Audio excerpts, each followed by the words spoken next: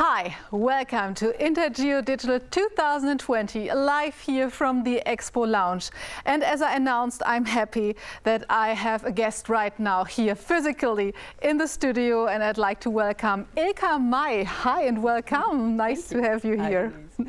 Yeah, Ilka May is really a BIM expert in Germany, and she's a sought-after speaker and talk show guest on BIM, digital construction, and of course digital twins. And this is what we are talking about here within the next half hour. And yeah, Ilka, when I say you're a sought after speaker, you are the BIM expert, because we know you from INTERGEO. We saw you in several talk sessions. Yeah, why are you, where does this expertise come from? I'm afraid I have to say, Denise, expertise comes with age. Okay. It comes with experience and exposure, of course. And I think I was very lucky that many years ago now, as I say, with age, I worked for Over Arab. It's an international engineering consultancy firm, very innovative, and I lived in London at the time. And I was exposed to fantastic projects, fantastic people there. They allowed me and enabled me to sit on various committees, like the Institution for Civil Engineers, the BIM Action Group, and other groups. For the British Standard Institute, I worked on a committee developing a standard. And this is where you gain experience, also big projects, of course, Crossrail and others. And in just working with so many different people on so many different projects, you gain experience, and all of a sudden, people think you are the expert. Yeah. So you gained so much experience. You are talking about BIM, and what comes first in your mind when you think of these years of working with BIM digital twins and for railway projects, for example? The first thing that comes to my mind is that it is still quite hard for people to really understand what we mean when we talk about BIM, still really hard. So if we talk about digitalization, a whole sector, an industry sector like the construction sector, we realize this is a really big sector. So in Europe, for example, this sector employs 18 million people, sorry. And when you think about that, how big that is, and what a big change digitalization is for a sector, then you realize it can't just come out of the supply chain. It can't just come bottom up. So it needs a sort of leadership, and someone needs to drive this. And I'm always a bit stunned when I look around, when I look in Germany, when I look into other countries, or at the EU level, and I worked on the with the BIM, EU BIM task group, that we're still lacking leadership and a strategic approach in just pushing the entire sector and millions of people along this curve. Mm. So why do you think, why is Germany still considered to be such a backbencher when it comes to BIM? Is it rightly so? Where would you get these numbers from? How do you compare it? Why are we always so self-critical and always consider ourselves to be the trailing edge of the whole field? I don't think we are, to be honest. The numbers that I've got, they are now also a few years old, and I haven't seen any recent surveys or any numbers. And again, I wouldn't know how would you compare different nations and how far advanced they are. Talking about Germany, it always strikes me not that we are lacking BIM expertise or digital expertise. I think we have some fantastic companies, and we see wonderful things.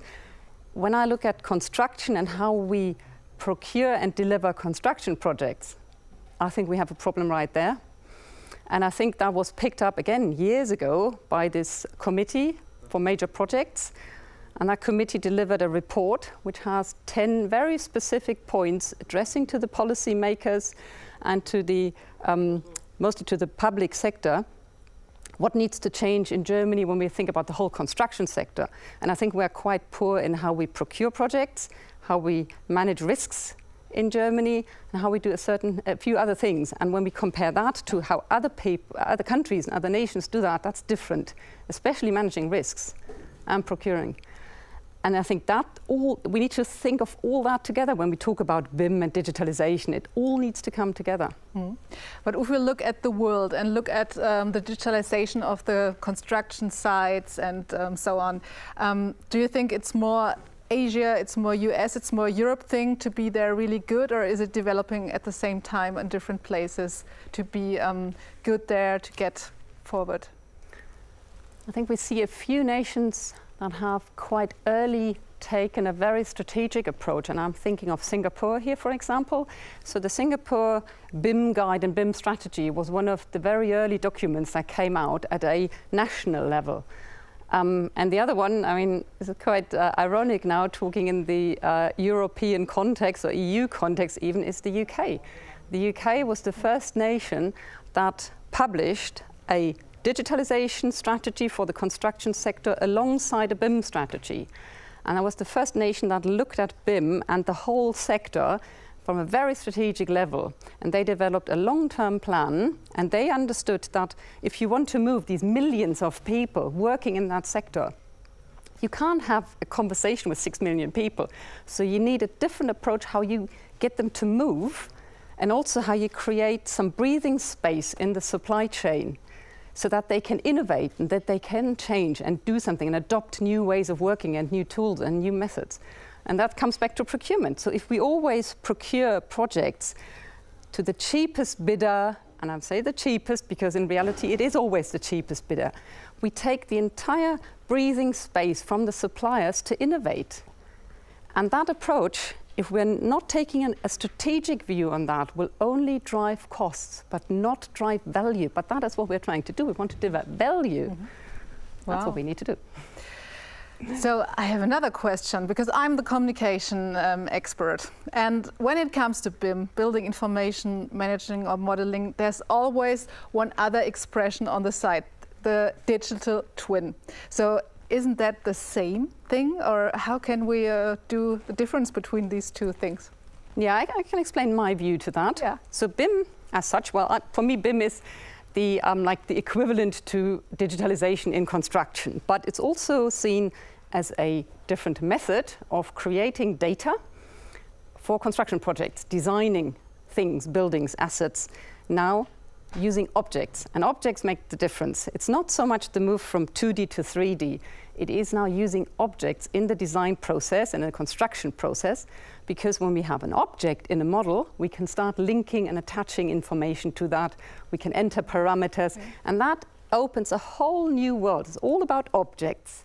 So what BIM does is it gives us new tools and a new way of working to develop object-based models, 3D models, out of design. You could call that a digital twin, why not? Okay. But here's the problem. We have a huge amount, millions and millions of existing assets, bridges, buildings, railway, tracks, roads, where we haven't got these models, object-based models. We might have some old paper drawings or PDFs or something. But what do we do with those? We haven't got objects. So what we do, for example, is we create object-based models from existing assets. And that is a totally different method, because we're not using the same software that the designers are using. We're doing it in a different way. But you could say, well, the end is a 3D model that contains objects. Yes, it's a digital twin. Mm-hmm. Does that explain it? So coming to the same result from totally two different sides and using different methods, but creates a similar result, if you like. Yeah, that's perfect. Thank you for that. And yeah, can you give some more examples from your everyday life, maybe? Because you also have your consulting agency, LogLab Consulting, and you use digital twins, you create digital twins, these objects. So give us some practical examples of these twins. Thank you for that question, Denise. Yes, of course, that's exactly what we do. So we copy existing stuff. Mm-hmm. Whatever that is, it could be a machine, it could be a road network, it could be a railway track, a bridge or a building, but mostly we are in infrastructure, energy, networks, etc. And again, a lot of people are doing that now, and a lot of people are capturing the assets with laser scans. Yes, you can do that. That creates large amounts of data, point cloud data, which is quite data heavy, so that's very often it's terabytes of data. Mm-hmm. And the problem is, what I said earlier, you haven't got objects. Mm-hmm. They're just points. So we don't do that normally. What we do is we take an action camera, like you put that on your helmet or hold it in your hand, and we walk through a station. That just takes an hour or two, a railway station, for example, and we take videos. And we have a method how we create, first of all, a point cloud, a videogrammatic point cloud from the video, and then how we process that and how we use AI, artificial intelligence or machine learning algorithms, which detect the objects in this point cloud and replace them with objects in our library. And this is how we create digital twins from existing assets. Mm-hmm. And that only works because we've got this massive, massive library that's been developed over years, many, many years, and the algorithms which find the objects. Mm-hmm. Is this very cost intensive to create those digital twins for projects? We're trying to keep the cost as low as possible because in our view this is the only way how the method can really scale, because we are talking about such an enormous amount of assets that need to be digitalized or BIMized or turned into object-based digital twins. And that's exactly why we are not going down the laser scan route, because that is already a quite costly method for capturing the data in the first place. So this is where we are reducing costs to start with, just data capturing costs, and also why we use so many machine learning algorithms, again, which do a lot of the work so that we have a semi-automated way of doing that. And our people are mostly there to do the quality assurance that the algorithms have done a good job. Yeah. So I switch a bit. I switch to INTERGEO. The topic of INTERGEO, or the center of INTERGEO, is geoinformation. Of course, geodata. You just talked about the amongst of data. And geodata belongs to BIM on those digital twins. You just explained about the objects and the buildings. So how will this topic of creating digital BIM, digital twins, change the geo-IT industry? Well, I think we all are starting to understand how important the geolocation is, because it matters where things are, not just what they are, but also where they are. And putting, again now, BIM and our lovely models we just talked about into the context of a city, and now into the context of a smart city. That's actually also is quite simple. So the smart city is trying to satisfy the increased need of the society without using exponentially more resources to do so. So it's not just a connected city which has lots of networks and is connected, but it's also really, it's learning about the needs of the society and of the people consuming the spaces. And when we again think about the design process and about BIM, so we design a new, let's say, a hospital, and there are lots of questions you need to answer. Where is this, where? Geolocation, where do you want to build this hospital? How many wards, how many patient rooms, how many operating theatres do you need? How big do you need it? How it is accessible? How is it connected to public transport, for example? So lots of things you need to decide before you even start designing the actual hospital itself. And then from the design and the construction process, we hand over data from one phase to the next. And then eventually you hand over the data from construction into operations. So someone needs to operate that hospital, but not only maintain it and clean it, but also provide the services which are happening inside the hospital. And that is always the biggest cost. The biggest cost of society is the service provision. And that happens on the back of the built environment. So if we can make our hospitals and our assets better performing and better supporting the people working in it, we can create better cities, and we can keep, again, the costs low and the assets in a high performance. But in order to do so, so I just talked about data getting passed on from one phase to the other. We need to pass on data the other way as well, and that's what we call feedback loops. Mm-hmm. So how do we, as a society, how do we as people, how do we consume the spaces? How do we consume public transport? Are the trains running at the times when we need them, or should they change the timetables so that, because we have different needs? And then this understanding of what we do with the actual built environment and how we consume it, that needs to get fed back into the design process of the next hospital. Mm-hmm. So it's a loop. Mm-hmm. And that's I think where something like INTERGEO has an absolute vital role to play, because that brings it all together. It brings together geodata, understanding of what we do and where things are, and now increasingly through your Smart City initiative, how this all belongs and fits together. Yeah, this is the Smart City Solutions part of INTERGEO, which exactly fits into this topic, because I think the city of tomorrow and the challenges of mass urbanization and the population is growing, it's not possible without the digitalization and BIM models and digital twins to organize all that. Yeah. Do you have any more examples for those cities, how they work with the digital twins?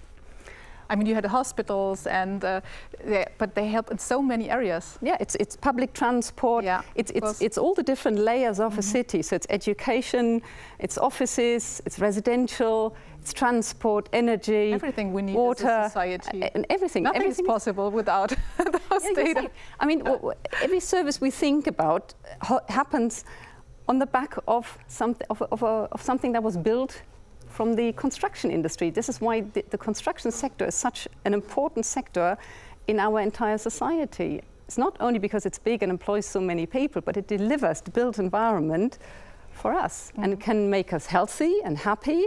It can make us sick as well. And it can make us dysfunctional or functional. Ilka, I have another question concerning your career, because it's not so usual that women are in those engineering jobs or in the construction industry as you did several years before. So why did you decide to go this way, and how hard was it to be there as maybe one woman to 500 men or something like that at the university? I don't know. Just tell us a little bit about your story, and maybe it gives some other girls just the idea or just the opportunity to go that way. Yeah, very happy to encourage women to go into engineering. However, I'm not an engineer myself, hey ho. I'm a geographer. So my background is GIS, is geography. So this is my home turf here. Okay. Absolutely. But it was then when I moved to London in 2006, and then I said I joined the engineering firm, Arup, and all of a sudden I worked in the construction sector, and I had absolutely no clue about engineering and construction, etc. And all of a sudden I found myself in exactly that world. Construction sector, engineering is still quite male-dominated, and I was the red herring. I was not an engineer, and I was a woman. However, I must say, Arup is actually very, very good in diversity. And it was a very diverse in every regard, not only gender diversity, but also cultural, nationality, age. So a real diverse firm, which was great. But you're right, the entire sector is not. And from my experience and from my colleagues and other people I've met, women are fantastic engineers mostly. And I would like to encourage them to go into technical jobs and don't be shy, don't shy back. Just take it on, and I think every job or every aspect of our life really benefits from more diversity in every regard. Yes. Yeah.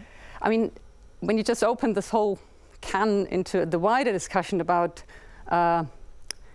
career and family, especially for young women, that's a very personal decision, I think, and that's everyone has to decide for themselves how they deal with that. And my observation again is that we have a much better balance now than we had maybe 20 or 30 years ago in parents sharing the burden or the pleasure of looking after the little ones and also progressing in their respective careers as well.